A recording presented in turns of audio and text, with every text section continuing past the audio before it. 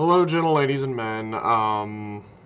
For those of you who did not see yesterday's video, it was a little in-depth look at the Trackmania 2 Lagoon beta. And this morning, I was inundated with comments on the video that apparently it had been under NDA until the release of the product, which doesn't make any fucking sense because, of course, that's just companies putting a stranglehold on reviewers and videos in order to keep the public blind until it's too late into the thing to actually pull out. I mean, there's not pre-orders on this, but if there were, it's that kind of deal. I want to make it absolutely clear. When I was doing the video, right after I downloaded it, there was no evidence, not on the forums that I scoured, not on the game itself, not on the game while it was downloading itself. Nowhere was there an NDA.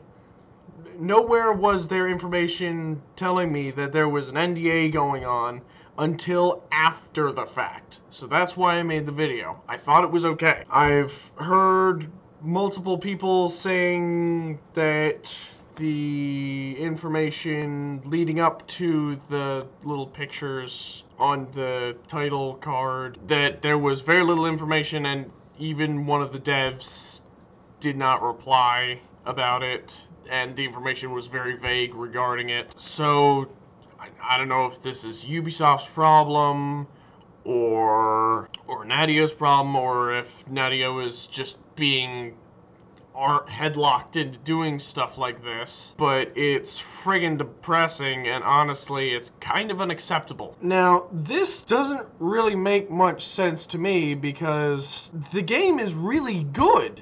It's really good. But, of course, that's all I'm gonna say because shrug. So, of course, I have to take the video down. I will probably make more Trackmania content in the future because you people seem to like that, actually. I've gotten good comments on the review, and so that gives me good feels. But, nevertheless, I hope Ubisoft stops being so stupid as to restrict reviewers and video makers from making content like this. I mean,